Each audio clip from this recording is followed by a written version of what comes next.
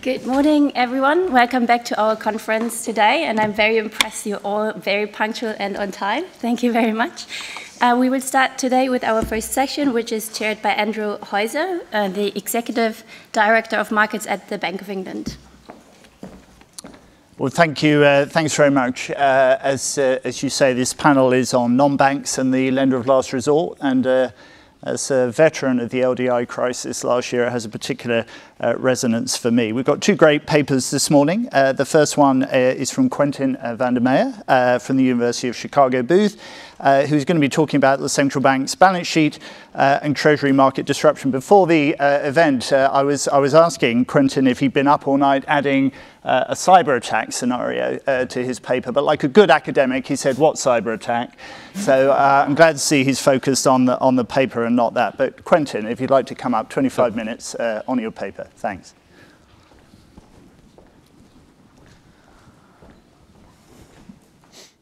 All right, so thanks a lot for having me. It's a great pleasure to be part of this amazing conference, an amazing program. So indeed, I'm going to present this paper called Central Bank Balance Sheet and Treasury Market Disruption. This is joint work with Adrian Daverna at Stockholm School of Economics and Damon Pedersen, who is a PhD student at MIT now. Okay, so the great thing about doing this conference on day two is that I probably don't need much motivation at this stage. So basically, Wanshin did all of the job for me yesterday. So I'm still going to go through this slide, but quickly. So we've seen a lot of drastic evolution in Treasury and repo markets recently. We had a lot of market disruptions. So Wanshin mentioned the quarter-end disruptions between 2014 and 2020. We also talked a lot about the spike in September 2019. We've seen the Treasury markets being disrupted in March 2020, and then in the UK, as has been just said, now in 2022. At the same time, I don't know what's going on with the slides, I still remember what's in it. So at the same time, we had non-banks getting more and more involved into Treasury markets. In particular, this has been the case when the Treasury cash future basis started opening. At that time, we saw a lot of hedge funds getting in and trying to arbitrage this spread. And a little bit later, we also seen central banks getting more and more active in Treasury markets and repo markets by acting as lender of last resort and sometimes buyer of last resort. So that's kind of like the general background for the paper. So of course, these are topics that have been studied before. So what is the thing that this particular paper wants to do? Well, we want to provide a theory that can jointly explain all those facts together.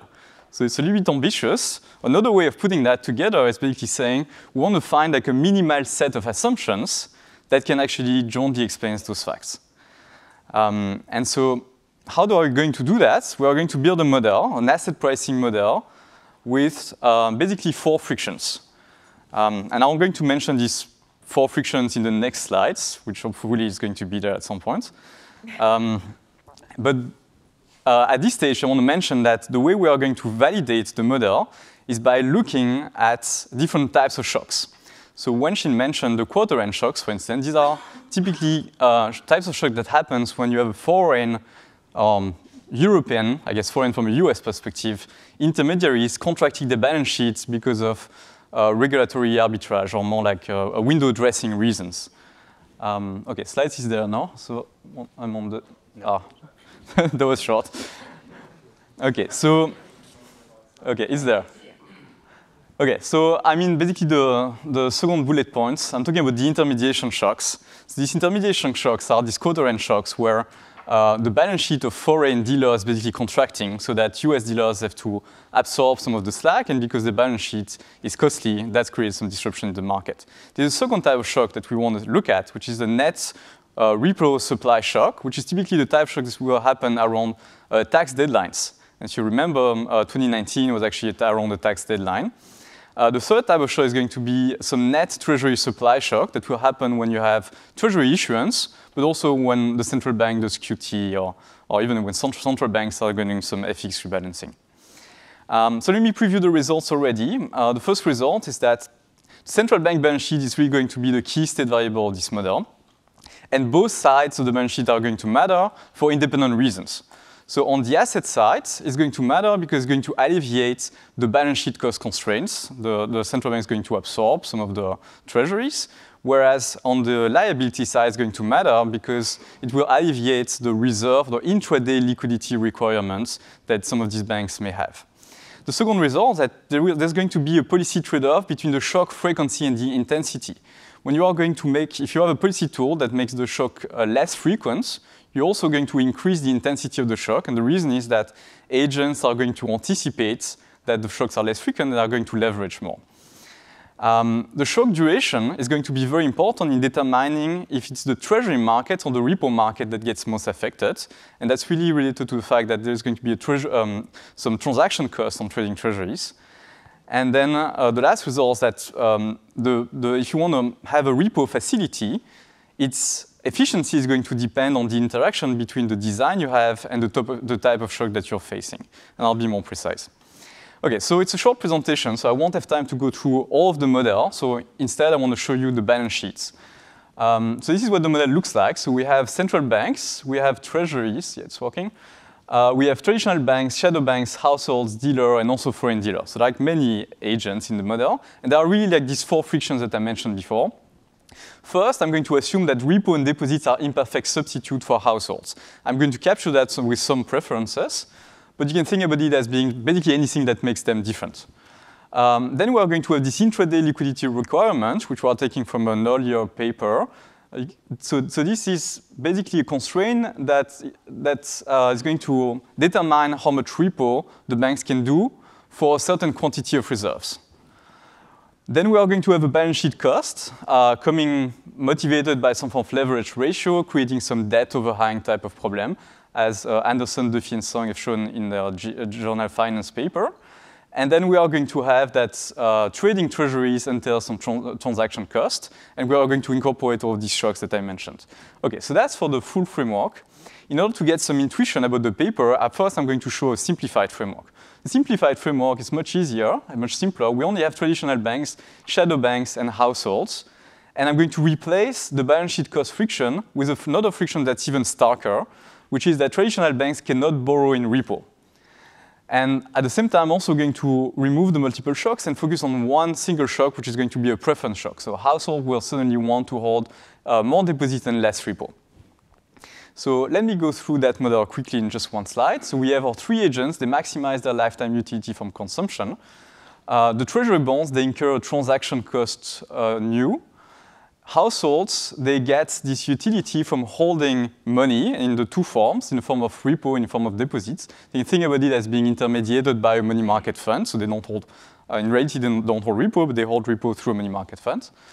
And this is going to be the only shock. So this preference parameter in this Cobb-Douglas aggregator. So they want a mix of the 2, a convex mix of the 2.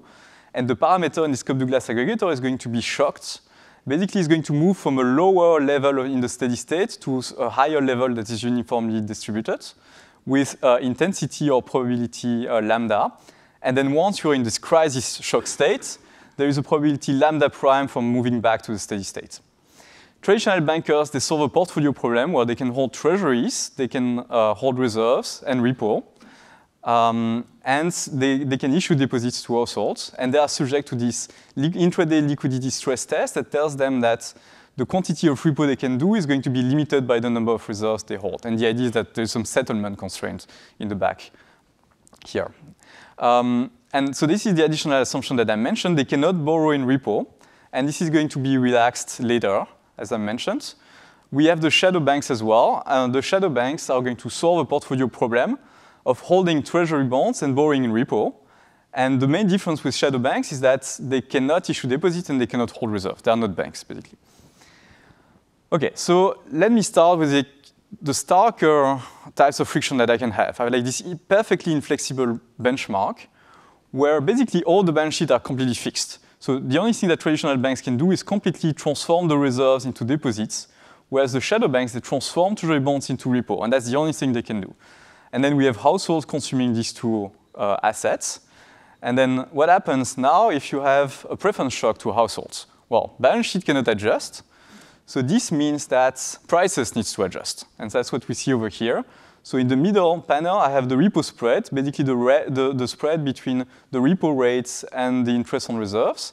And we can see it's a positive function of the level of the shock. And then we also have the liquidity services. We see that what's going on is that the households are going to move away from their optimal holdings of liquidity, which is an interior solution of deposits and repo. Okay, so what's going on now if I'm allowing the traditional banks to lend in repo? If the traditional banks can lend in repo, then this is not a problem anymore, because if there is a preference shock, the preference shock is basically met by traditional banks getting some of the repo from the shadow banks and then transforming this repo into deposits, and then the model solves. So that's what we see here. That's going to put a bound to the spread exactly where the liquidity services are optimal, and the repo spread is going to be 0 all the time. Okay, what's going on now? If there is an additional shock, but the banks are subject to this liquidity stress test regulation. Well, now there are constraints, so basically back into square one.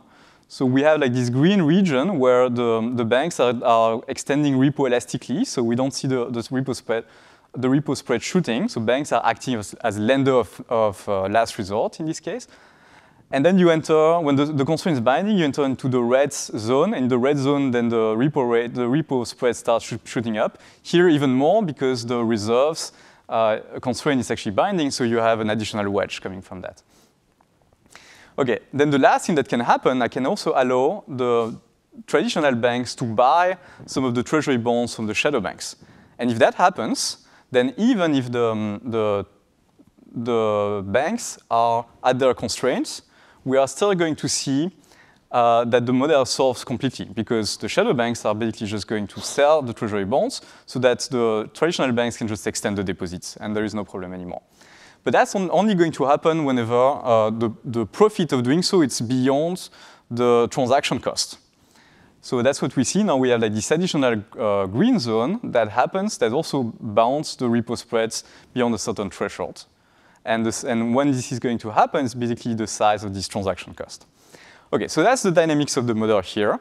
So effectively what we have is like a model that moves between a steady state, and in the steady states, it's efficient for the model to have shadow banks holding the treasuries because only shadow banks can create repo in this setting. And households want repo. And then the model is going to move into the shock states where we see the repo rate spiking up and potentially some fire sales of treasuries. So this is going to create some liquidity risk for the shadow banks. And the model is going to live between these two states, and the shadow banks are going to trade off the marginal benefits of arbitraging, if you want, the cash future basis. They have this comparative advantage of like creating repo with the marginal cost of getting additional exposure to this liquidity risk. Okay, so let's think about this model dynamically. And now let's ask the question, what's going on if you change the frequency or the probability of moving into the stock shape, the crisis states? So in that case, the first result is some form of volatility paradox. What's going to happen is that when the probability of getting into the crisis states gets lower, then the shadow banks are actually going to take that into account, and they are going to get even more treasuries into the steady state regime, which means that now when you get into the crisis states, you're going to see a larger expected repo spread conditional on the shock hitting, which is what we see here, and also a larger probability of entering into this fire sale of treasuries zone. So you have like some form of like a volatility paradox where there is some substitution between the intensity of the shock and the frequency of the shock. So if you make the shock less frequent, for instance, if you have policy tools to do that, you're also going to make the shock harsher. So more market intervention in this case can create some fragility. Okay, so let's move to the second dynamic result. Second dynamic result has to do with the probability of moving outside of the crisis states and the anticipation from the agents.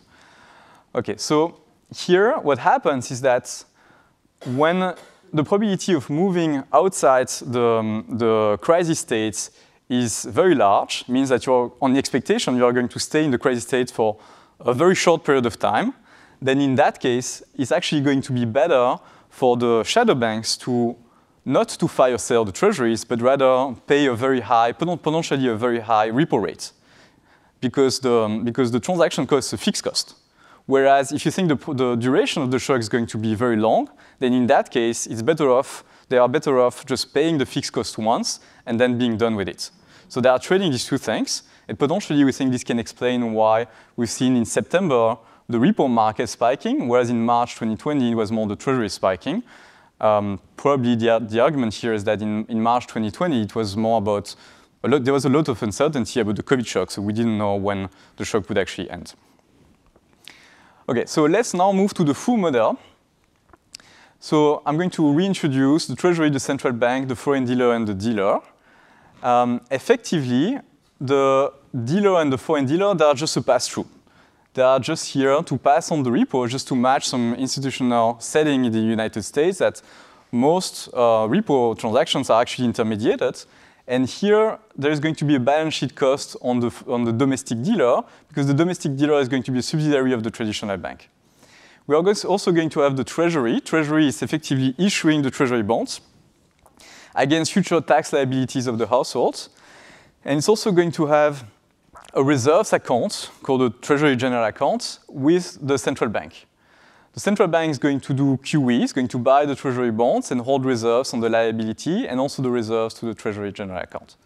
So we have now, I'm removing the assumption that the traditional banks cannot borrow in repo, and I'm replacing that with a milder assumption serving exactly the same role, which is that traditional banks subject to this balance sheet cost, XI. So the dealer, as I mentioned, they are just doing this matchbook intermediation. The fact that the dealer are doing this intermediation means now there's going to be two repo markets. The first repo market is going to be between the households and the dealer, or between the money market funds and the dealer, and I'm going to call it the tri-party repo market. And then there's going to be another repo market, which is going to be between the dealer and the traditional banks, and the shadow banks, and this is going to be called the bilateral repo markets, and potentially there might be a spread between these two rates. I'm going to call that spread the intermediation spread. And I'm going to introduce 3 additional shocks, not 4. I didn't get the time to think about that this night. So the first one is going to be the foreign dealer capacity shock. The second one is going to be a shock to the Treasury balance sheet, so this TGA accounts. And then the third one is going to be about the central bank balance sheet. Okay, last thing I want to mention about the complete model is that now I'm also going to potentially allow for the central bank. So here's a representation equation for the balance sheet identity of the central bank. I'm also going to allow potentially for a repo facility and a reverse repo facility to see how that modifies the model. Okay, so the first type of shock I want to look at is this intermediation shock, this quote-end shock. And so we have some regression in the paper, but basically these are regressions that have been done many times, including by people in this room. So here I just have a qualitative summary of what happens during these different shocks. So on quarter end, we see the repo rates, like the bilateral repo rate, shooting up. We see the intermediation spread shooting up as well, and the RP volume shooting up too. So we are going to try to capture that. So let's see what it looks like in this balance sheet representation. So we have the foreign dealer that contracts on quarter end, which means that the domestic dealer has to absorb some of the slack. At some point, if the reverse repo is active, then the money market funds, or here the households, are going to prefer to lend to the central bank at the given policy rate at the RP facility. And so that's going to expand the balance sheet. That's going to get into the balance sheet of the central bank, and it's going to remove some of the reserves on the balance sheet of the traditional banks. And because now there is some additional space on the balance sheet of the traditional banks are going to be able to extend some repo. So that at the end of the day, everything clears, all the balance sheet clears in this market, but prices will need to adjust according to the balance sheet cost. So let's look at that in terms of graphs as well. So here I have a first case where there is no reverse repo facility. So if there is no reverse repo facility, the only thing that can really move is this intermediation spreads. So this intermediation spreads is the 3 parts. So the balance sheet cost. Sorry, I should have said before. So this graph is interpreted that the shock is basically moving the balance sheet of the foreign dealer, contracting the balance sheet of the foreign dealer, meaning moving on the left in the graph. So what we see is that the balance sheet, when you move on the left to the graph, the balance sheet cost increases, which means that the 3-party repo rate has to decrease in order for the intermediation spread to extend. And that's really the only thing that happens here. Now I'm going to introduce the reverse repo facility. If you have the reverse repo facility, that's put a bound to how low the 3-party repo rate can go. And so what happens here is exactly what I described with the balance sheets. Effectively, when you reach these reverse repo thresholds, then the traditional banks are basically going to get into the market and start lending repo to the shadow banks. And that's what we see here. Their lending goes up. And that means that the spread is actually still remains constant as long as the bank can lend until they reach their LST constraint, their reserves constraint. At that time, the banks cannot lend anymore. And because they cannot lend anymore, then we see the bilateral repo spreads, the bilateral repo rate starts shooting up in this case. Okay, let's think about what happens if we also have a repo facility. If we also have a repo facility, that puts a bound to how far the bilateral repo rate can go, because at some point we'll have the shadow banks getting to the repo facility. And so that's what's going on here, and basically the central bank absorbs all of the slacks. But let's think about exactly what's going on. What's going on here is that the central bank here is really going to act as, if you have the repo also on the left-hand side as an asset, then you have the central bank act as an intermediary. And the reason why the market can clear better is because the central bank is effectively an intermediary that doesn't have a balance sheet cost. So that's why the central bank can act. But this is not going to work if the repo facility is only available to traditional banks and not to shadow banks. So you need actually the repo to be available to the shadow banks as well. Okay, so I can also think about what are the necessary conditions to generate this spike in this model. Well, we actually need 4 conditions. And if any of these 4 is not there, then we will never see a spike in the model. So we need a balance sheet cost. We need the liquidity stress test regulation. We need the transaction cost. And also, maybe somewhat surprisingly, we need the reverse repo facility. Because otherwise, all of the adjustments will be in the 3-party repo rate. Here, you won't really only see the spikes because the 3-party repo rate is bounded so that all of the adjustments need to happen on the upside instead of on the downside. Okay, let's move to the tax deadline or this net supply, repo supply shock. On the tax deadline, actually, the empirical pattern is quite different. What we see is that the bilateral repo rate is increasing, but the intermediation spread is not. And we see actually a decrease in reverse repo volume rather than an increase. So let's try to understand what's going on here. Effectively, we have a tax deadline showing is going to be that the households are going to pay their taxes, so the balance sheet contracts, and the TGA account is increasing. The TGA account increasing means that it's also increasing on the central bank balance sheets, which means that now we have less reserves on the traditional bank's balance sheets. And again, like the banks can actually use this space on the balance sheet in order to lend in repo. So that's what's going on here. We can look at it from a graph, from looking at these graphs as well in the model. Here, the shock is interpreted as moving to the right. So little a is the volume at the TGA account. So what we see is that at the beginning, until you reach the LST constraints, actually there is no movement in the spreads. And the reason is basically the algebra or this accounting identity here that the banks can basically lend. And so the spread, that maintains the spread constant. Until the banks are, at some point, the banks are going to reach their intraday liquidity constraint, and then the bilateral repo spread is going to shoot up. But here we don't see the balance sheet cost actually does not increase. The reason is that there is actually less action for the dealers. Actually, if anything, it decreases. So let's think about introducing a repo facility in this case. So the reverse repo facility is never going to be binding in this case, if you don't start from a position where it is. We can introduce a repo facility. When you have a repo facility, the repo facility is going to bound, again, how far the bilateral repo spreads can go. But there is something very different here, which is that it also works if the repo facility is only available to Treasury, so to traditional banks. So you don't need to open it to shadow banks. Why is that? Well, because the constraint here is not going to be the balance sheet cost. The constraint is really going to be uniquely the liquidity stress test thing. So in that case, the traditional banks are going to be able to intermediate the liquidity they get from the repo to the shadow banks. Okay, so in the paper, we look at additional shocks, but I'm running out of time.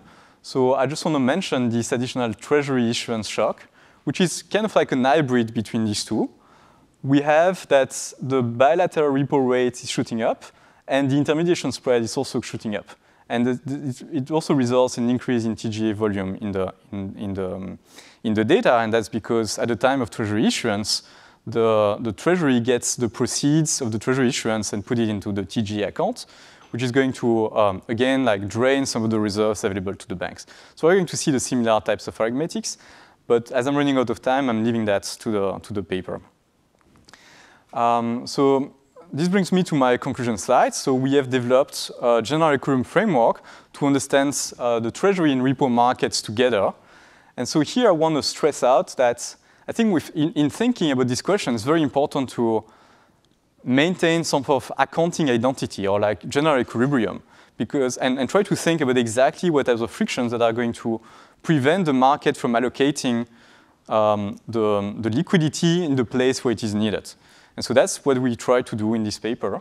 And we find that we can build a reasonably simple model that can rationalize all of the recent market disruptions, or at least many of them. We stress that the facility access design is going to matter for some shocks, but not others. So that's something that's worth thinking about.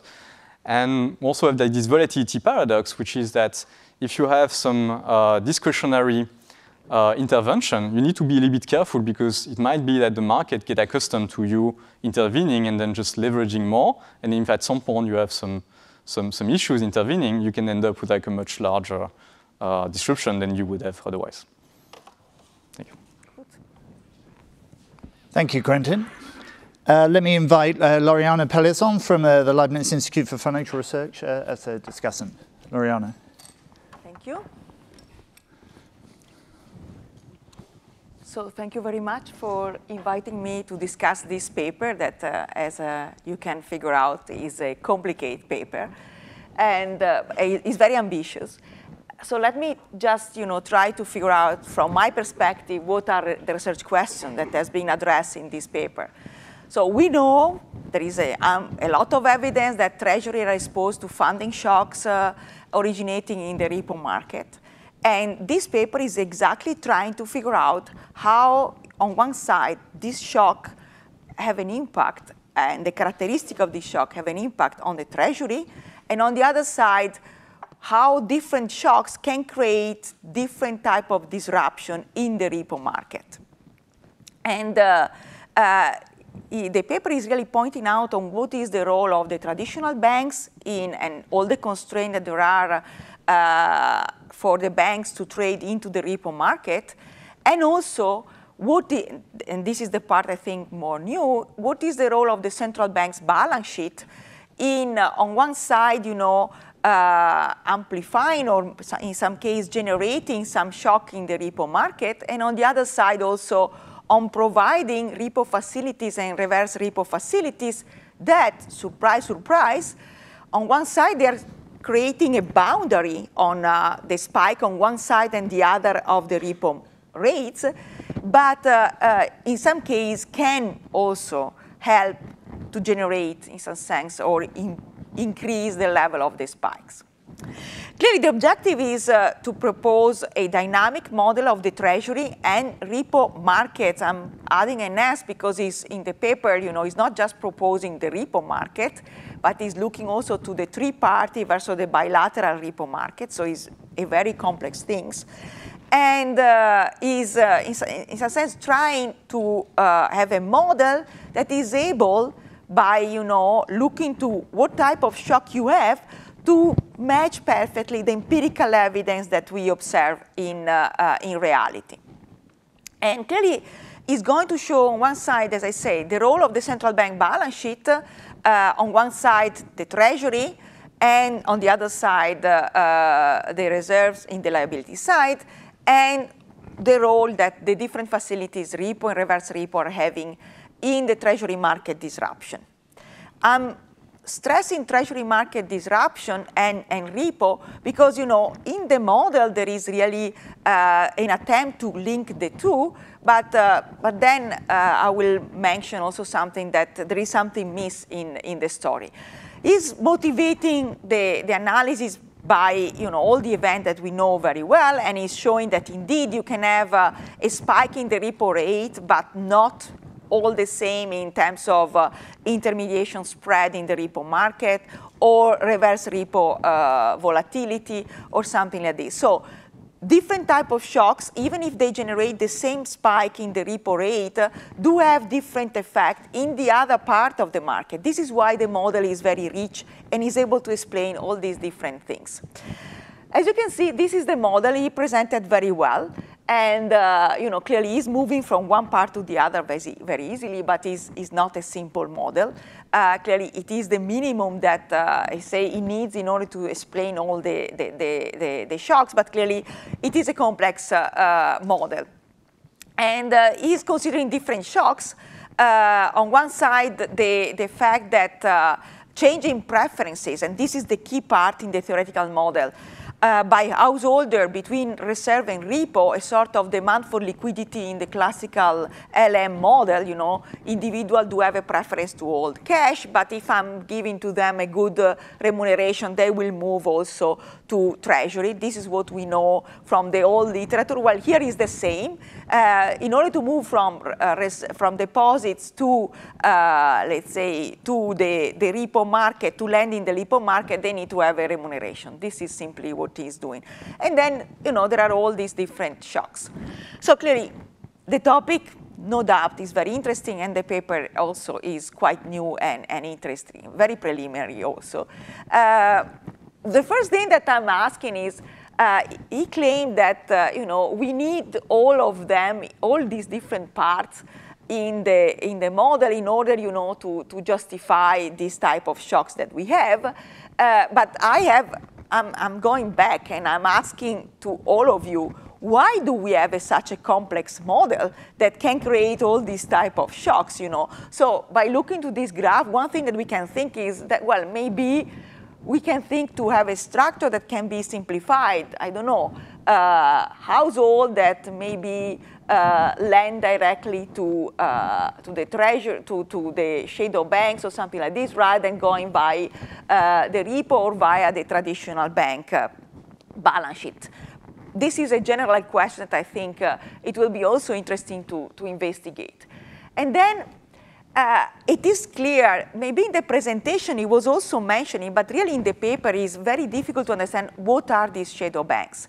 Are the shadow banks money market funds, or the money market funds in this type of framework are in some other part? Because in his presentation, for example, he was mentioning today that the money market funds play a little bit the role of the dealer, but it is, in the paper, is very difficult. And given the role that the money market funds are having now in the market, and we know that they were playing also some role in propagating the shocks in the repo market, it will be good if he's able really to characterize better in the economy of the model what is the role of the money market funds. And then, why do I understand that it needs that householders are investing in repo in the market, but in reality, householders are not investing in repo. They invest in money market funds, or maybe they invest in Treasury. So why householders are not investing in Treasury? Why do we have all this other part that is so complicated? So just to go to the fundamentals, it will be very good. And if households include firms that are investing in money market funds, then I think it will be good if in the model you are showing to me where are the money market funds. And even if they are investing directly in money market funds, how this is, in a sense, reflected in your model. And in this way, we can really figure out better how these shocks are going. For example, you have also, and I know that clearly, all the time you are considering the different type of player based on what you need. But for example, here you get that directly in another paper that you have, directly householders are investing into the shadow banks, thinking that the shadow banks is the money market funds. So, it is easy that I'm taking out maybe one of the ingredients of your model, and then is more close to reality, and then the results are not anymore there. So, how much do you need all these type of assumptions, and why has to be explained a little bit more, I think, in the paper. That all how in the paper, at least, it is not clear who are having access to the three-party repo and who are having access to the bilateral repo. if the household had access to the three-party repo only for lending and not the shadow banks, because only traditional banks can borrow into the three-party repo. This is a friction that I understand you are, in some sense, imposing because it's in line with the market. I'm not an expert of the repo market in the US, but you need to explain to me why who are allowed and who are not, and if you open up the three-party repo market to all the traders in the market, are we solving some of the spikes that you are observing or not? Because so far we are just looking to the case where the central bank is in a sense helping to bound the spikes by doing all the facilities. But maybe we can also think, in order to reduce these spikes, how to change the structure of the repo market. Maybe, I don't know, if in your model changes the structure of the repo market can solve the problem or not. And how relevant it is in your framework that you are really having a repo market. A repo market is characterized by the fact that if you borrow, you need to give a collateral. And in this case, the collateral is the Treasury. That is exactly the two main assets that you are considering in your model, Treasury and repo. But the fact that the Treasury are used as collateral in the repo market is not something that you are considering in your paper. Because when the Treasury, there is a shock in the Treasury price, this will have also an impact on the repo. Because the collateral, the quantity of collateral that you need to provide is changing. And again, this part that I think can be also relevant in your paper, in your model, is not considered. Maybe it is not, but then at least tell me something about the role, because at the end there is no difference in your framework having a repo or having simple and uncollateralized interbank market. The key thing is that you just borrow without looking to the role that the collateral may have on the repo and then on the interest rate. Then, clearly, you're looking to some shocks, but there are tons of shocks that are also mentioned in the paper here and there. You're referring to the March 2020. But the key point that I think it will be also good is that all the time that you're looking to the impact in the repo rate for the different shocks, you tell me what's happened to the Treasury endogenously. And even this part is missing in the paper. Because if this is a paper on repo and Treasury, you need to do the last mile and tell me when a particular shock in the repo market, maybe based on the intensity, will have also an impact on the Treasury price, and then a feedback effect in all the different balance sheets. Otherwise, you are telling me a nice story about the volatility paradox, but later on, you're not telling me anything about the Treasury market unless it's producing some shock. And, well, this part, you presented it very well, and I buy the story, that clearly the intensity will have a different impact on the price and the yield of the Treasury. But again, there is one part missed, that is, how much this will have an implication on the collateral value. Because if the Treasury yield is going up, then my capacity to borrow in the repo market will be affected. And in the model and in reality, shadow banks cannot borrow in the three-party repo market. How relevant is this assumption, and how relevant is to have this type of structure? If we change the structure, are we solving the problem?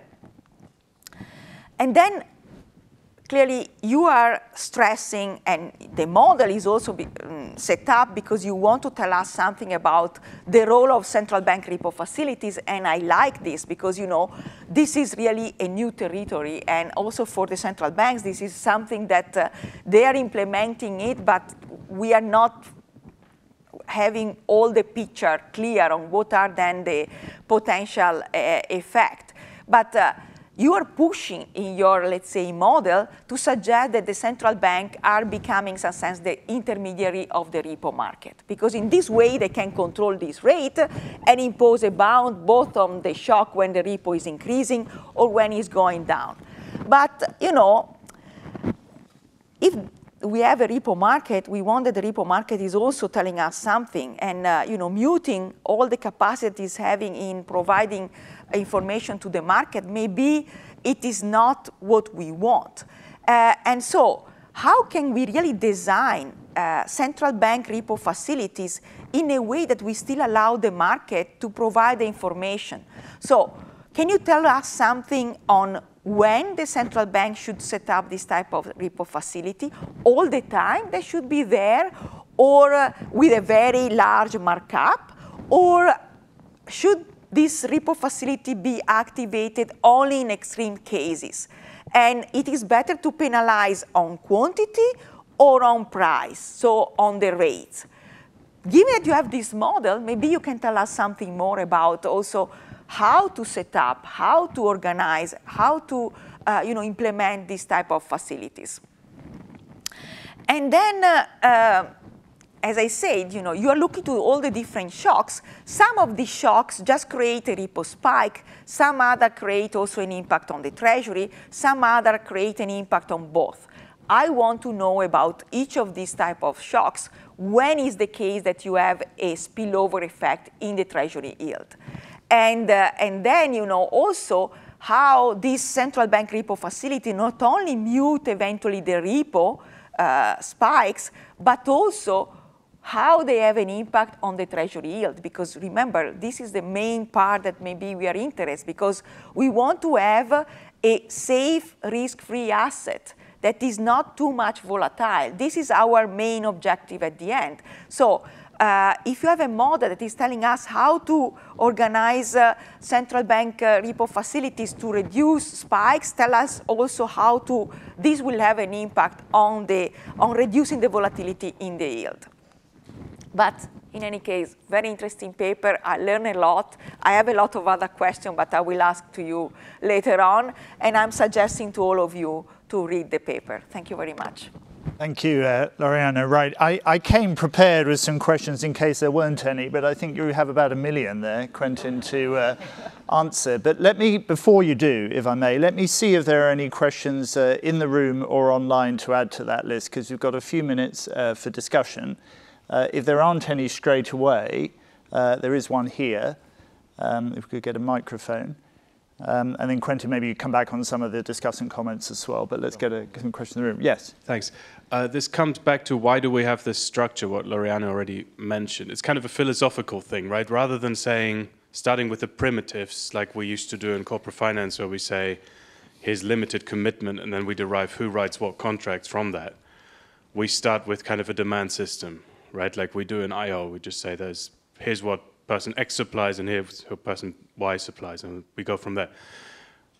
Which is valuable, but I'm wondering if in finance we have the problem that this stuff isn't really stable. Because if there's a big shock, if there's a crisis or something, the system might, some of the markets freeze, the system suddenly looks very different from your picture with all the balance sheets, and we're no longer sure that we can use your predictions. And I'm wondering how you think about that part. Thank you very much. Any other questions? There's one at the back here.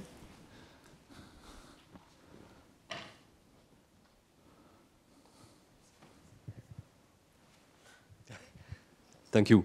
Very interesting paper, thank you. If I'm not mistaken, in September 2019, the Fed also engaged in the purchase of T-bills. And in a way, in this kind of market functioning purchases that Dauphine refers to.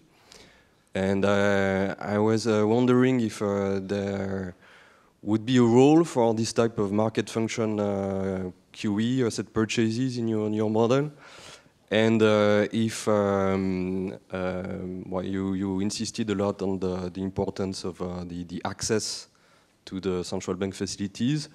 Do you see any particular situations in which market function QE would be superior to these facilities, and I wanted to have your views on that. Thank you.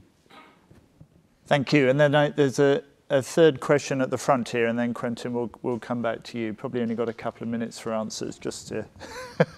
No, thanks for the paper, very interesting. No, in fact, my question is very similar to the previous one, in the sense that you consider reverse repo facility by central banks and not asset purchases.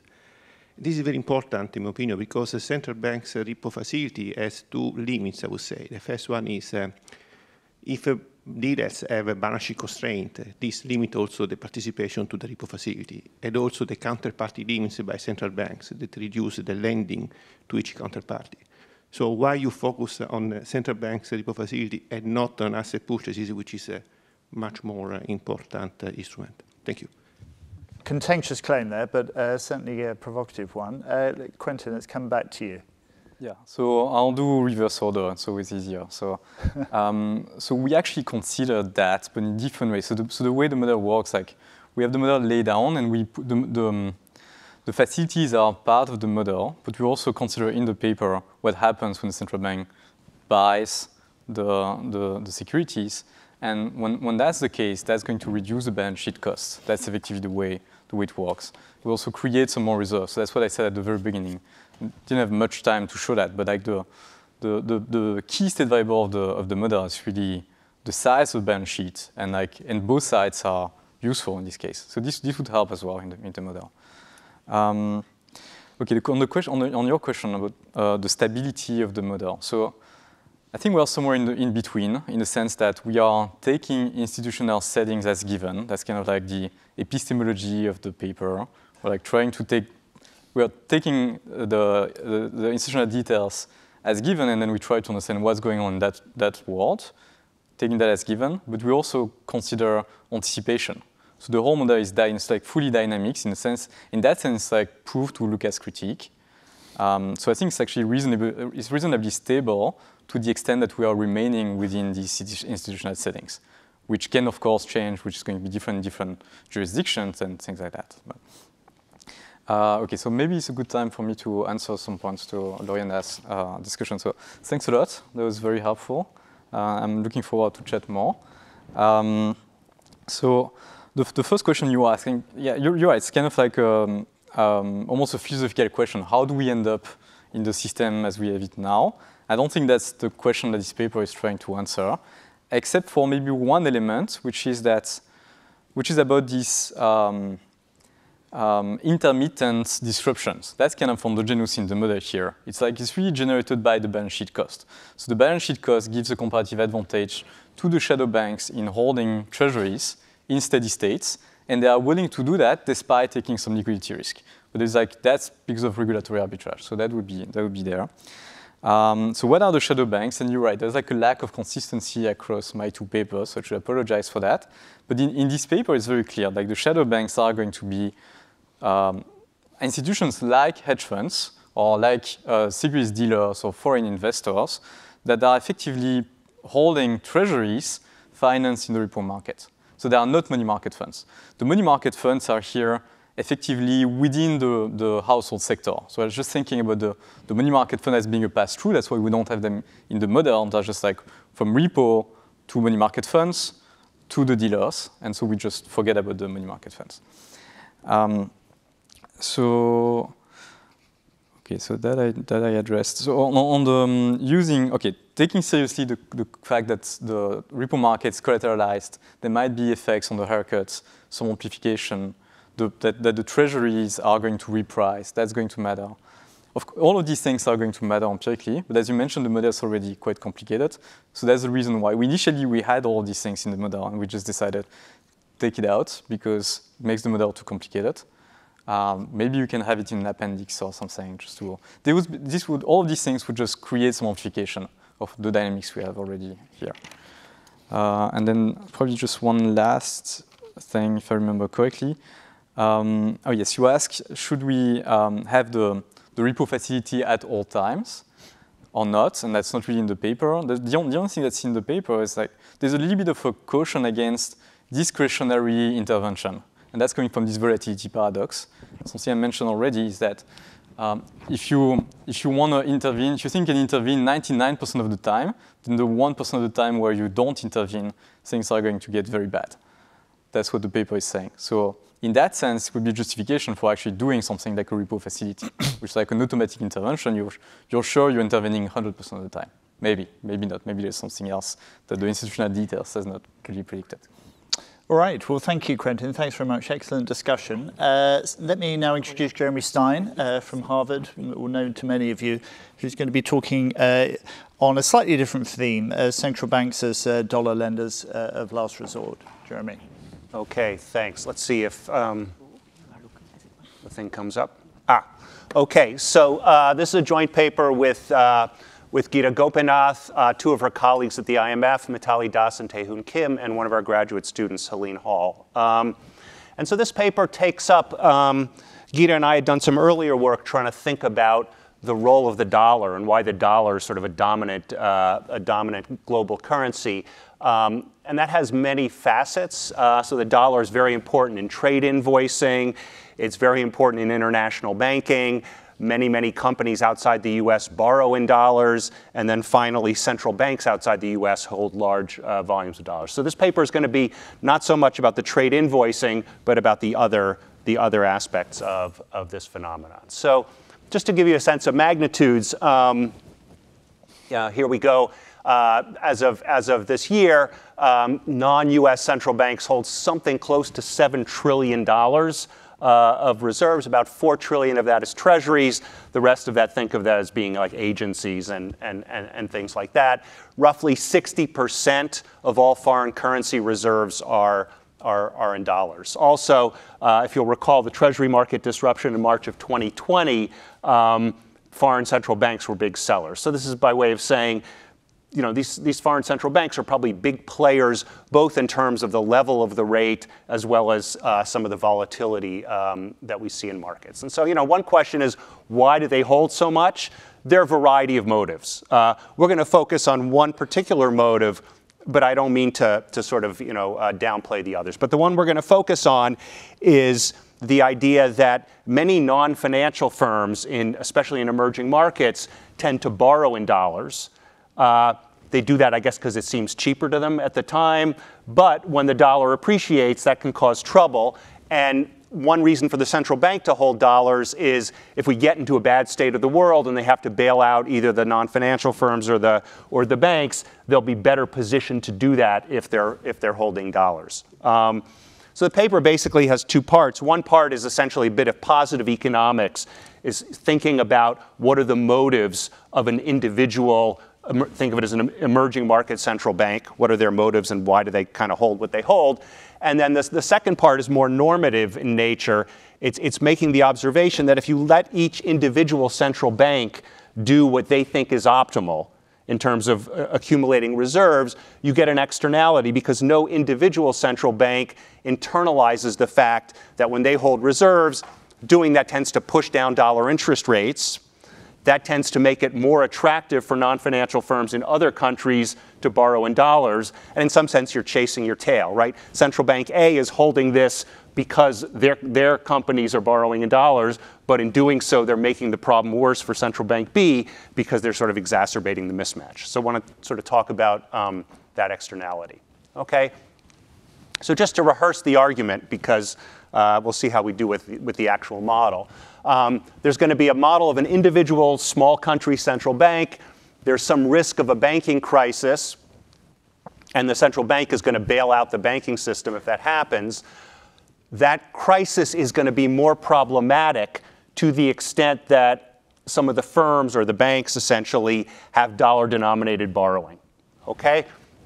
Dollar reserves are a nice thing to have from a risk management perspective, because your profits on your reserves will occur in exactly those states of the world where the bailout is most expensive.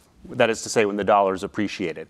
So as a risk management thing, it's attractive for you to hold reserves. It lowers your having to instead do the bailout by having expensive ex post taxation. Okay, so it's attractive to hold reserves. Now, there are other things you can do as well. You can be more cautious in terms of like bank capital requirements.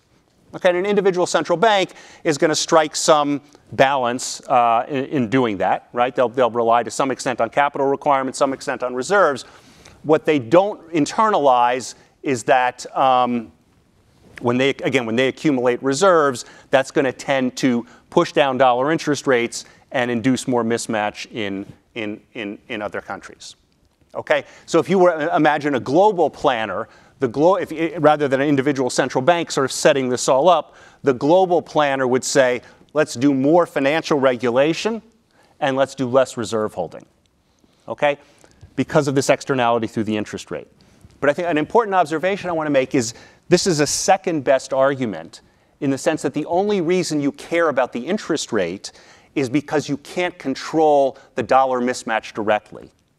Okay? I'm going to allow basically regulators to set bank capital requirements, but what's probably less realistic is the idea that they can go into to their non-financial firms and tell them in which currency to borrow.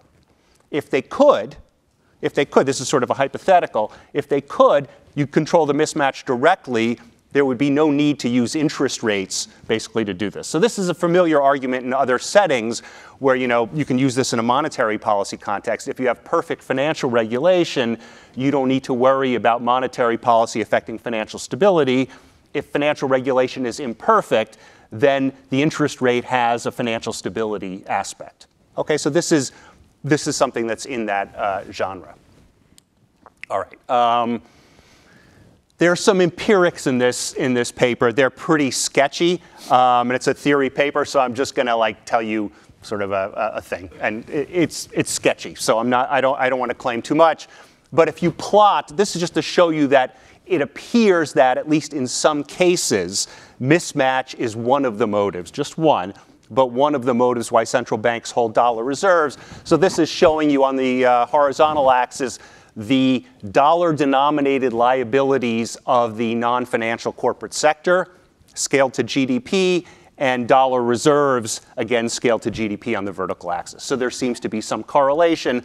Countries where the non-financial firms do more dollar borrowing are also countries where the central bank holds more in the way of dollar reserves. If you cut into this, you can't see this. It's pretty robust among emerging markets, and you'd have to squint to think that there's something much more than that in advanced economies. Okay, so again, the picture I want to leave you, I think this is a thing, or at least it's a thing relative to sort of the other variables that people look in this literature. There's something about this in EM, and I wouldn't want to claim much more. All right, so let's see if I can do a quick run through of the model. So pretty simple model. There's two dates. There's households. Households can save in one of three assets: in equity, which is risky, or in safe local currency deposits, or in safe dollar-denominated deposits. Okay, and I've just made some assumptions here. Pretty brute force.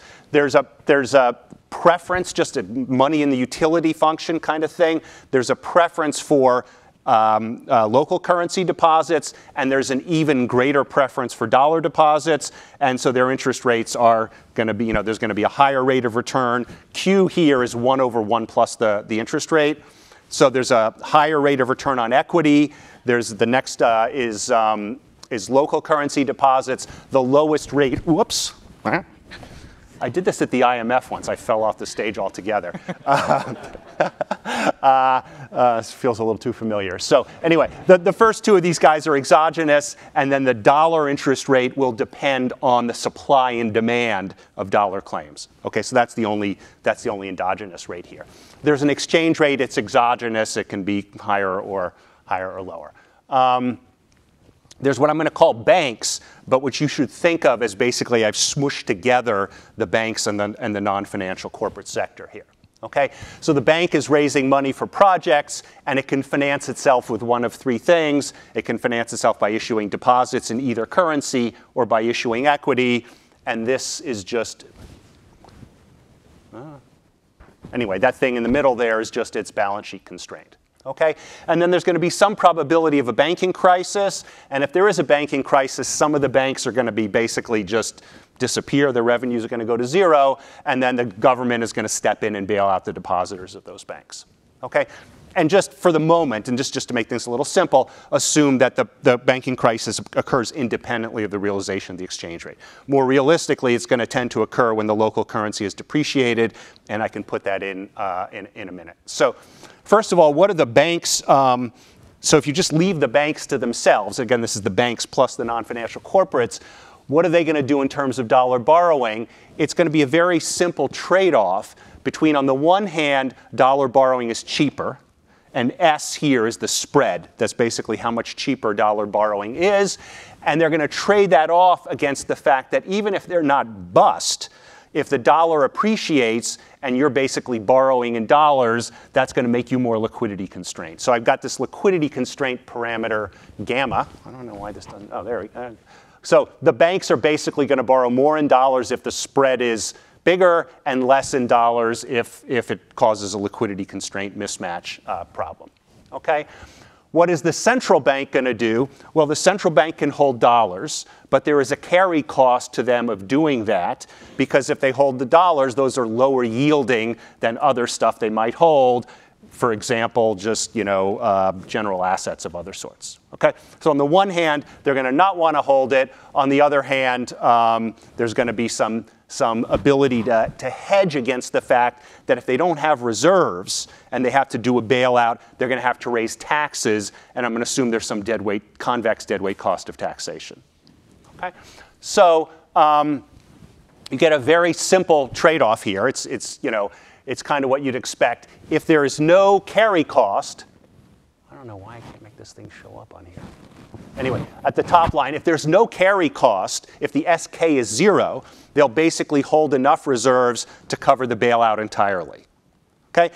On the other hand, as the carry cost goes up, they're going to do less with reserves and more with ex post taxation. Okay? Okay, it's a very, very sort of simple trade-off for the central bank. The one thing I want to emphasize here, people often say, well, can't you do the same thing with central bank swap lines as reserves? No, they're very different, at least in this model. What the reserves are doing are they're playing a risk management role. That is to say, when you hold dollar reserves, you're transferring wealth to states where the dollar has appreciated. Right? You have this pile of dollar reserves that'll be worth more if the dollar appreciates. That's exactly the state of the world where your bailout is going to be more expensive because you've got to bail out these dollar-denominated liabilities. It's very analogous to corporate risk management. You've basically got costly external financing. Here it's taxation. So you want to move wealth to states of the world where it's most needed. Okay? Swap lines don't allow you to do that. Swap lines are basically state by state. You can borrow against the wealth you have in that state, but they're not allowing you to move money from one state to the other. Okay? So not to say, of course, that swap lines aren't valuable, but they're just a different tool. They're a liquidity tool. This is in some sense an insurance tool where you're moving wealth across states of the world. Okay? And then finally, you can think about capital requirements. To do that, you've got to write down the planner's problem. Okay, I'll spare you the details, but this is sort of what the planner cares about. And what they're sort of thinking here is, on the one hand, capital requirement is costly because the banks and the households ultimately own the banks. They like borrowing in dollars, or they like borrowing just cheaper than equity. And it creates value basically for the households because the households get utility for money. So you don't want to do too much of that. That's the capital requirement. On the other hand, if you don't have much of a capital requirement, you're going to be stuck with more in the way of kind of crisis costs, which you're going to have to manage either with reserves or with taxation. Okay, so there's going to be an interior optimum here. And not surprisingly, it's going to depend. One thing I should say is a capital requirement just tells you how much equity the banks have to have. It doesn't tell you the mix of dollar funding versus local currency funding, right? So it can only pin down the sum of those two. The banks will then choose their optimum, which is as before, okay? So in effect, all you're doing with the capital requirement is controlling local currency borrowing deposits, right? You can't control them. You can't control the sum, okay? And so you'll do that. Basically, you'll do less capital requirement when there's a lot of value created by local currency deposits. Okay? as a hypothetical, you can also ask what would happen if we allowed the central bank to directly control both capital, or essentially control the entire capital structure, okay? And they would like to do that, okay? Because they really don't like mismatch. I'm not going to show you all the math. Let me just give you a little example here. So in a world, in the first column, when there's no regulation, okay, no capital regulation, the banks won't hold equity capital voluntarily, okay? They tend, in this example, to do a lot of the borrowing in dollars. That's the 67. And as a result, the central bank feels like it needs to hold a lot of reserves. If you let them only do capital requirements, they'll push the capital requirement roughly up to 10% in this example. What they'd like to do, but I'm not really going to kind of allow them to do, is if you let them do both capital and funding, they'd say, not only do I want capital, but I want to change the funding mix. I want my guys to be borrowing much less in dollars and much more in local currency because of this mismatch problem. Okay, so that's the last row over here. That's the dollar borrowing goes down from 67 to 14. Okay, now that's the thing to keep in mind when we go to the global thing, is that if I shut down, if I have imperfect regulation where I only allow them to do capital, but I don't allow them to directly control funding, their second best way of doing that is going to be by caring about interest rates. Okay? And that's where the externality is going to come in. All right, so the global economy is going to be basically the same as before. There's just going to be lots and lots of these countries. There's going to also be the US, which I'm going to have to kind of keep track of, because the dollar interest rate, if I want to do the welfare right, I've got to take account of the fact that it affects US taxpayers. So the US is just very, very small role. It's just basically borrowing in the bond market, and it benefits. So US benefits from lower interest rates. All right. Yeah. Don't look at all of this stuff other than to say I'm assuming that there's a downward sloping demand for dollar assets. So the more dollar assets there are, the lower will be the interest rate. Okay? And reserves, basically, if central banks hoard a lot of reserves, there's fewer dollar assets available for everybody else, so that'll tend to drive down interest rates. Okay? And so the only thing that's sort of different between the global planner and the local planner is they understand that these reserve accumulation decisions affect interest rates.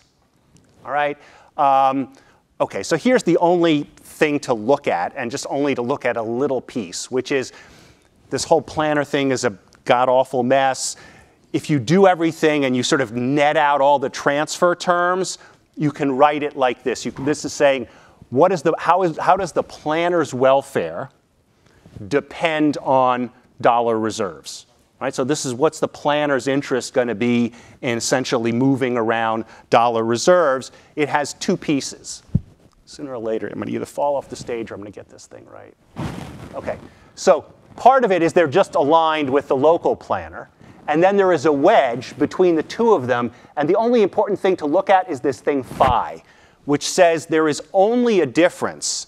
There's only an externality. There's only a difference between the global planner's perspective and the local's planner's perspective to the extent that this phi thing is non-zero. What is phi? It's D dollar borrowing, D reserves. So it's only if the reserves, the reserve holding decisions influence mismatch by the corporate sector. Okay? That in turn is only non-zero if reserve holding decisions affect interest rates. So, okay? So in this imperfect regulation setting, the only reason there's a divergence between the global planner and the local planners, the global planner thinks, if I, let's say, get them to hold less in the way of reserves, that's going to affect the interest rate, and that in turn is going to lower mismatch. Okay? That's the only, otherwise we're perfectly aligned. Okay? So doing that, I'm going to skip this one. Here's one way of thinking. We have a result. It's not the case that it's always true that the global planner is going to want lower reserves.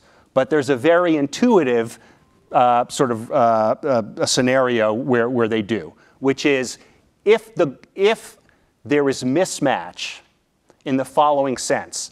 If I hypothetically allowed you to control dollar borrowing directly, if I said, here, I'm going to give you an extra, let's pretend I give you an extra tool, and I let you control dollar borrowing directly. If you did, would you lower it below the free market choice? Okay? The answer to that is yes. I'm going to say there's the market basically generates socially excessive mismatch. Okay? If the market generates socially excessive mismatch in that sense, then you'll always want to control reserves. Why? Because that's the only way of getting mismatch down. Okay? So I'm sort of taking, what we're doing is taking as given that basically the private sector, the incentives of these private sector firms is to do too much dollar borrowing. Why? Because they don't internalize, what this does in a crisis state of the world. So if I say to you, boy, wouldn't you really like to control that directly, as in my previous numerical example, but I take that away from you, well, what else can you do is try to operate on interest rates. Right? It's the same thing, again, as in many other contexts. If I say, wouldn't you like to have really good financial regulation, so we have no financial stability problems? Well, if I take that away from you, make it imperfect, maybe you have to bring interest rates into the game. Okay? Same story here. So that's what we've got here.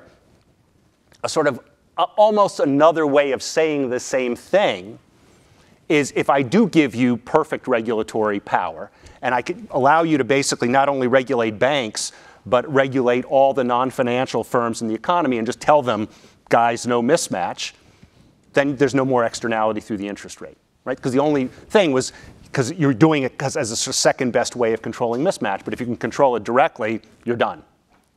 Okay, so that's the story. That's the story there.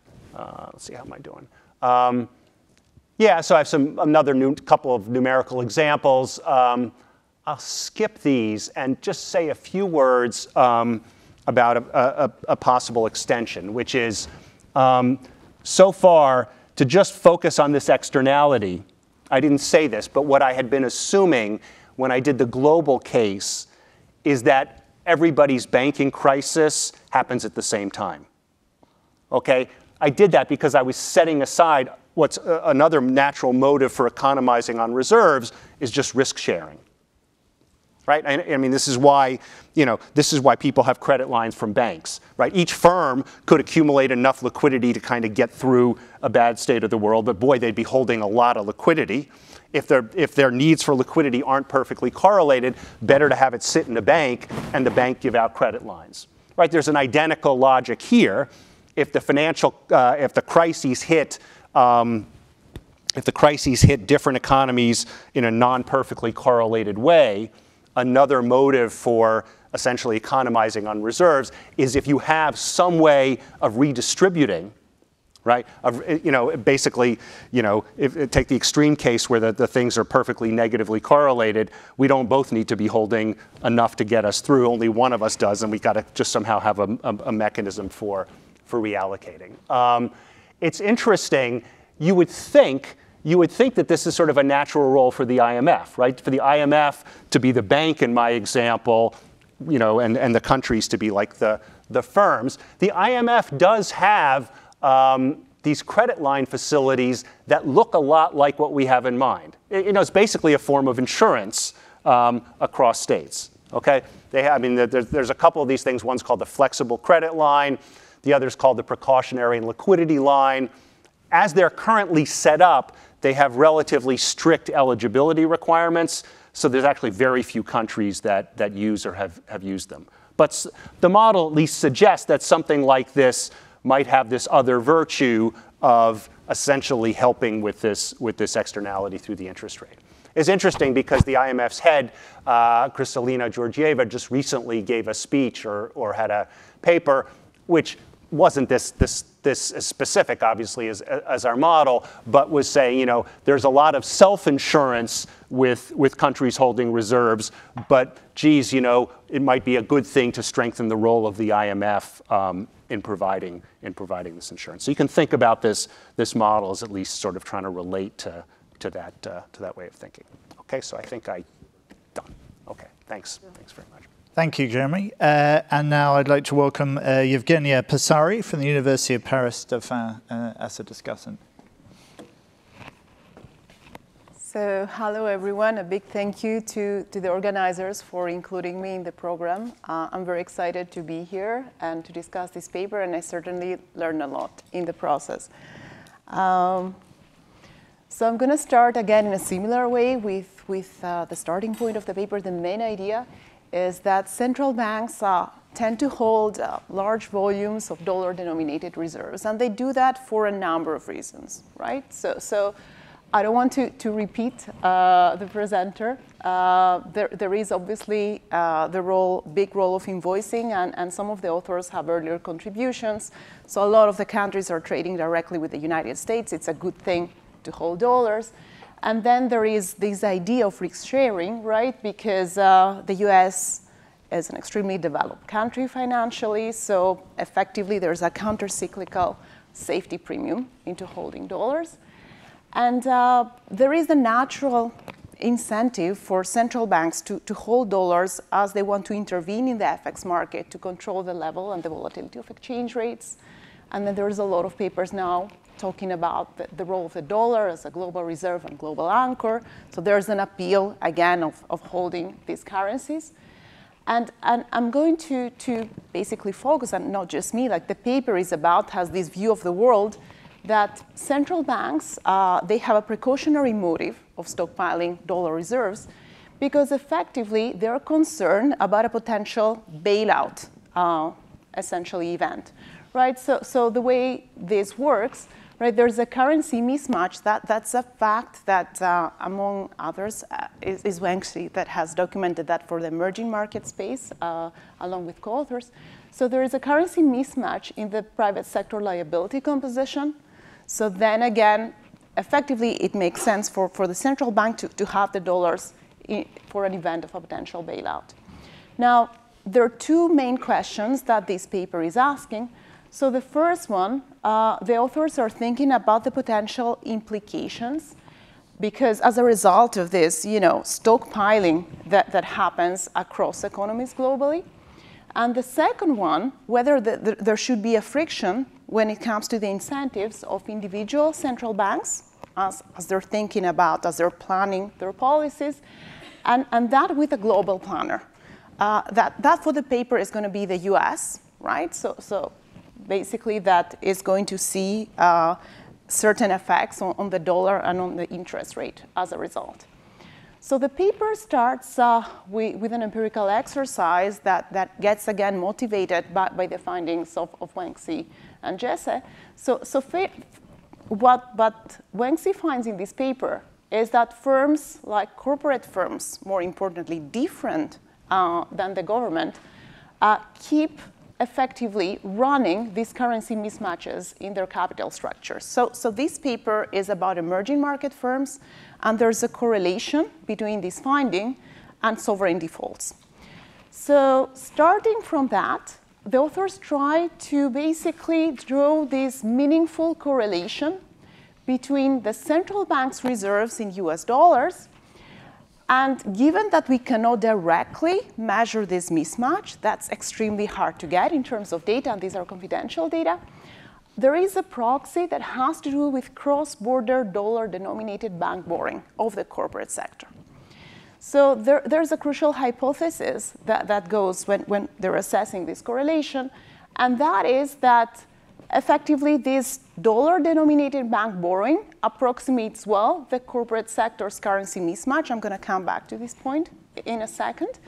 And then the logic is that effectively, when you have mismatched firms, when it comes to their balance sheet, then you have a higher probability of a banking crisis, and that is going to fuel the motive of the central bank to act as a dollar lender of last resort and hence accumulate reserves.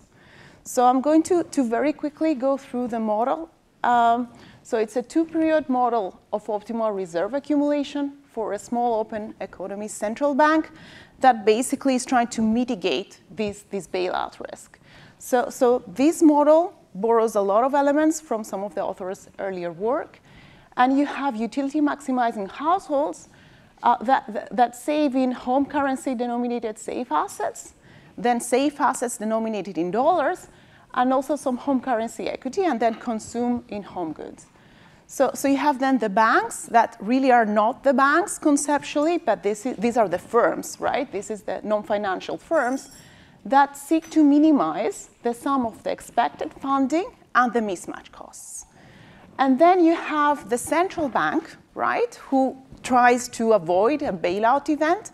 And in that effort, they have three tools, right? So they can stockpile dollars in terms of reserves, so they can just step in and act and bail out in a better way. And then effectively they can request from the banks or from the first, if you want, to be better capitalized, all right? And the third one is to directly, effectively intervene on the mix, on the deposit mix of the banking sector, which is not very credible because there's not an easy way to do that, right? So that was already explained. So there are two natural trade-offs arising from these incentives. So on one hand, when you stockpile dollars, what you have is reserve carrying costs and deadweight costs of taxation. But on the other hand, if you impose higher capital requirements, what happens is that you're harming profits, right? So the more you retain, the less you can invest. You're harming profits. You're harming social welfare. So what is going to happen in the model? Where we're going to have two outcomes, depending on basically whether the equilibrium is going to be locally chosen or we're going to have an equilibrium with a central planner. So if it's locally chosen, then the central banks are going to choose a mix that is going to allow for a higher stockpiling in dollars and lower requirements because effectively they don't want to harm welfare. But what they don't internalize in this process, that when they collectively engage in this behavior, what effectively they do is that they're compressing down the dollar interest rate. And that's an issue because then what happens is that their firms are going to engage, they're going to binge into more dollar borrowing, and that is going to exacerbate the problem, right, the risk of the bailout. So when a global planner is allowed to take this decision, they're of course going to think about that. So they're going to choose a mix that is going to have lower dollar reserves and higher capital requirements. So I think that's the story. There are extensions. There is a correlated risk between banking crisis and dollar appreciation, and so on and so forth. Now, the paper makes several contributions. So if we think about the small open economy version of the model, the authors are able to match some of the empirical findings. And then I think obviously the main contribution of this paper is theoretical, and it's conceptual even, is this equilibrium when you have a global planner, right? So you have these externalities, and then it's very interesting to sort of think about the model's normative properties. Now, the authors contribute to the precautionary view of reserve stockpiling. So there are two literatures there that I stockpile because of trade, so it's a mercantilist view, or a stockpile because I want to basically mitigate some risk in the financial system, and this is where this paper falls.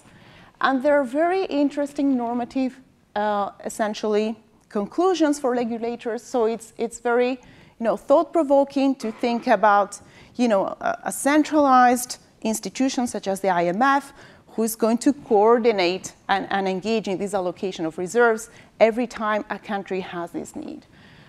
So actually, this is going to be, you can think of it as a separate mechanisms over Basel, right? So you have Basel for capital requirements, and then you have this centralized institution that is going to, give you instructions about how the dollar reserves are going to be allocated. So I'm going to basically have a few comments. So given that I'm an empiricist by training, I'm going to start with the data, and then I'm going to try to think about the missing elements of the model. So the authors have this first empirical exercise. We have already seen some of the plots. However, there is an alternative explanation to those scatter plots, especially if we focus on the developed markets panel.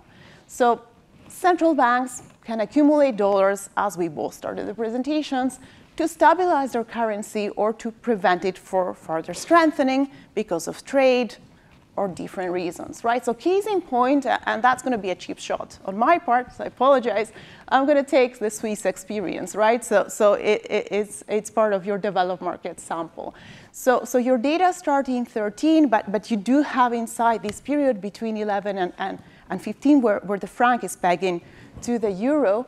So the franc kept going up in value because at that point in time it was perceived as the last remaining safe haven. Right? So Europe was battling with the sovereign crisis, the yen was artificially held low, and then you had the economic policies in the US that caused a lot of uncertainty. So effectively that became an issue for the Swiss companies, right, who were considering even moving operation out of the country. So the incentives for the reserve accumulation in dollars were different.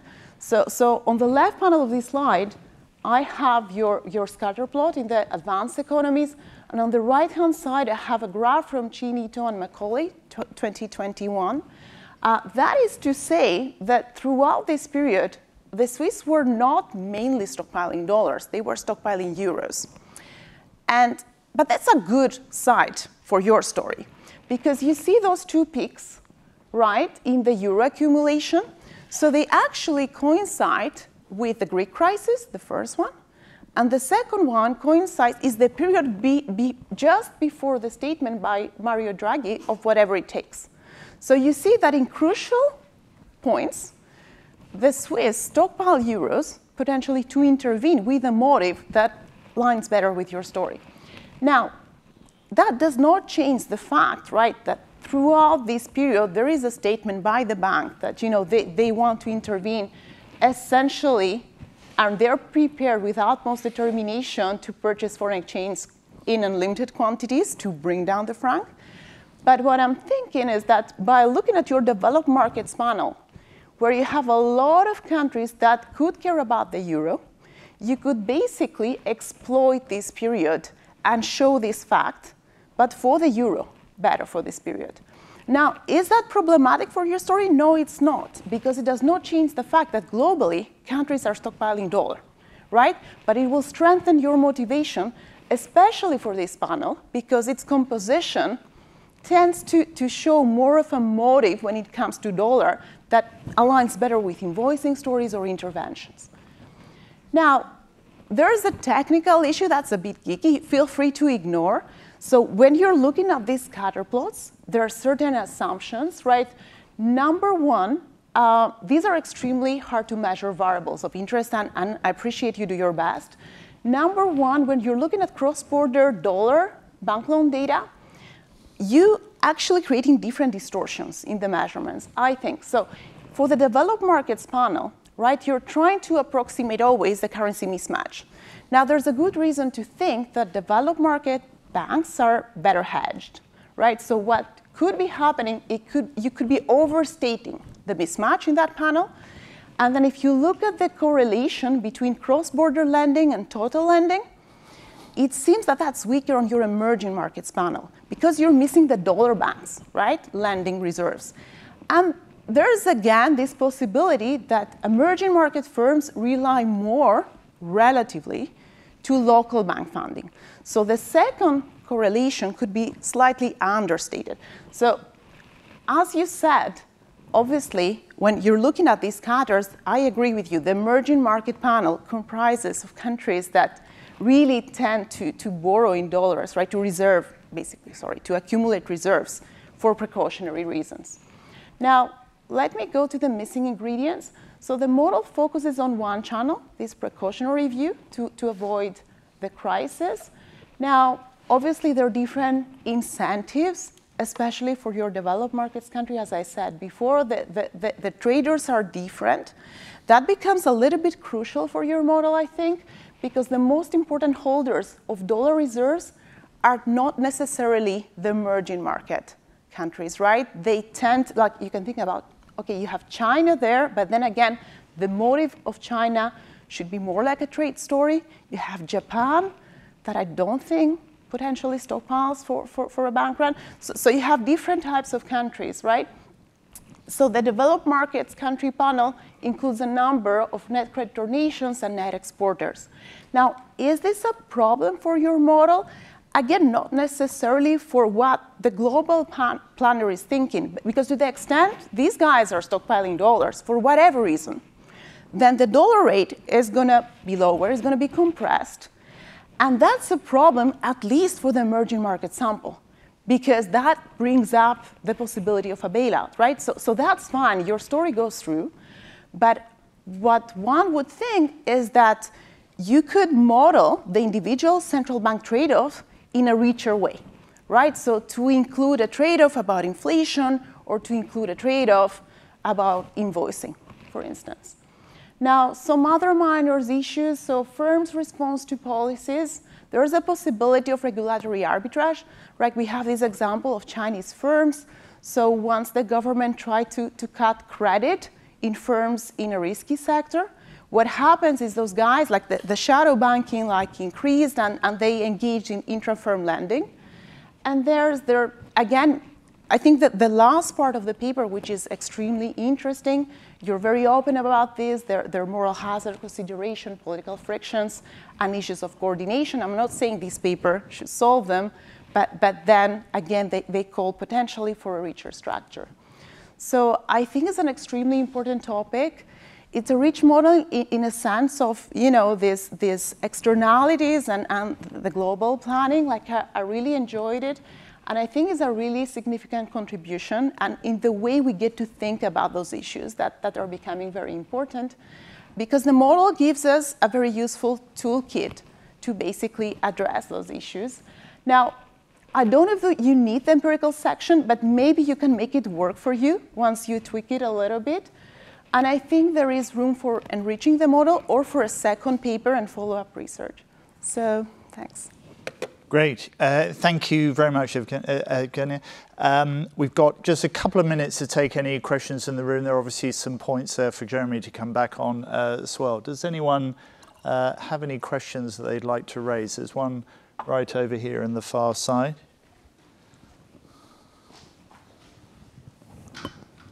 So it seemed in your model the demand for dollar deposits is because local depositors get sort of extra money in the utility function from dollars. I'm wondering the extent to which you think dollar borrowing is so that international lenders can reach you, and if that's the case, whether you think capital controls are effective for the externality you have in mind. Thank you. Anyone else? If not, Jeremy, why don't I turn back to you? So on that, yeah, it's a good question. This model is not all that well suited in the sense that in our previous model, I think we had a better motive for people wanting to hold dollar deposits because they were hedging the fact that they had to purchase goods that were invoiced in dollars. So that gave you kind of a micro. Here it's so ad hoc that I don't really know how to quite think about this very good question. I don't have a good answer for you, but it's a good question. Thank you for a terrific discussion. The empirical points are all very well taken. I mean, I'm a little bashful about the empirical section. I thought it was useful to kind of have it as motivation, but both because, I mean, we ran into just more data limitations than you would think you would run into in this thing, in spite of the fact that we tried pretty hard. And because, again, there are lots and lots of motives, and I think your Swiss example is a good one. That's part, and the Swiss data point actually played a pretty big role in the advanced economy result to the extent there was one. That's part of the reason I was downplaying it, precisely because of your thing. I think there's something going on here in EM, but then you're of course right that the EM countries by themselves aren't explaining a lot of the mass of dollar, especially if you exclude China, are not explaining a lot of the mass of dollar holding. So that's all very fair. You mentioned one thing about the FX mandate of central banks, and do they hold reserves for that reason? One sort of limitation of the model, but I think we could sort of fix this, is we take the exchange rate as exogenous. But of course, if it was a little bit endogenous and if the central bank could manage it, there'd be a motive that's very similar, which is, one reason you don't want the exchange rate, your local currency, to depreciate against the dollar is that makes a banking crisis worse. So you'd be intervening, you'd want to hold reserves in a sense for very much the same sort of reason, and I think the overall logic would probably go through. But let me stop there, but thanks again for terrific. Thank you. I think we have one question here, well, maybe two at the front. Since one of them comes from the organisers, he'll be well aware that we're already over time, and I'm sure it'll be a concise question. Wait for the microphone.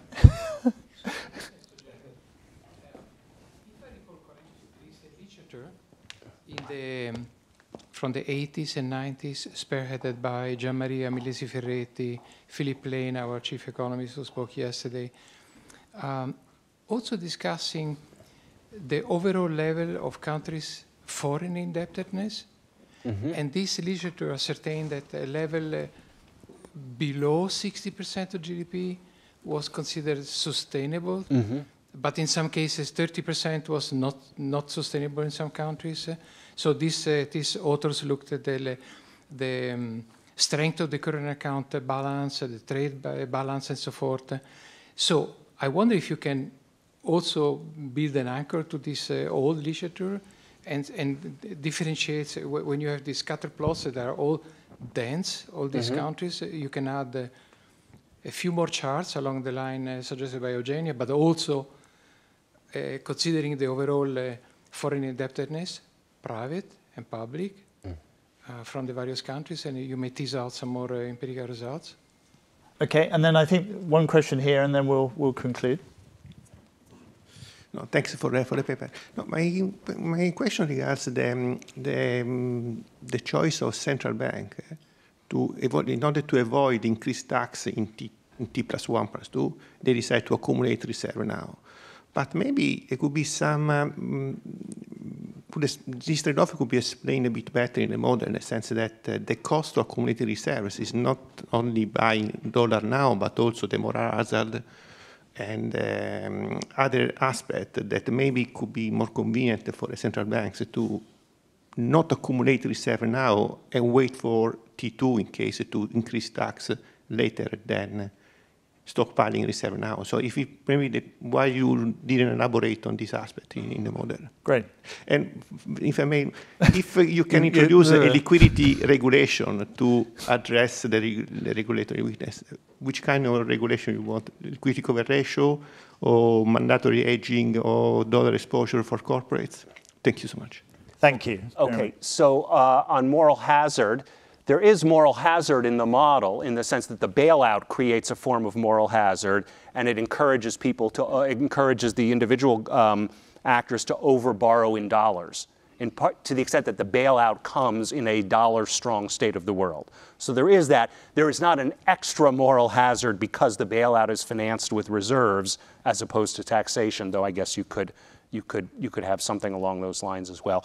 On the ideal liquidity regulation would be to control the dollar funding mix. Okay? Now what's important is that dollar funding mix in reality, even though the model kind of blurs this, lives on the balance sheet mostly of non-financial firms. In other words, the banks themselves, in part because of bank regulation, themselves are not too outright mismatched, but they've passed that on to the non-financial firms. So what you would need is the ability to basically see through and regulate those guys. And sort of our operating assumption is that that ability is imperfect, in part because there's lots of ways to regulatorily arbitrage that, and given that it's imperfect, then there's this role for caring about the interest rate. On the other question about sort of these other motives for holding reserves, we haven't done a great job here. You know, we've thrown in a bunch of covariates, which are some of the other variables that people have looked at, you know, in this literature, and our result is pretty insensitive to those covariates, but I don't feel all that great about that because of all these other issues. I just think the data, at least the data that we've been able to put together, is so limited, and we've not even taken at all of a sort of crack at any kind of identification, that I think your suggestion that we take the empirical part out, I'm guessing an editor may well say that. So it's more of a wish to have a little bit of evidence along these lines, but very much limited. Yeah. There could be regulation. Yeah. Maybe, or I would look at the euro. Yeah. Right. Well, on that bombshell, let's draw this to an end. Thank you very much. Let's show our appreciation for everyone who's there.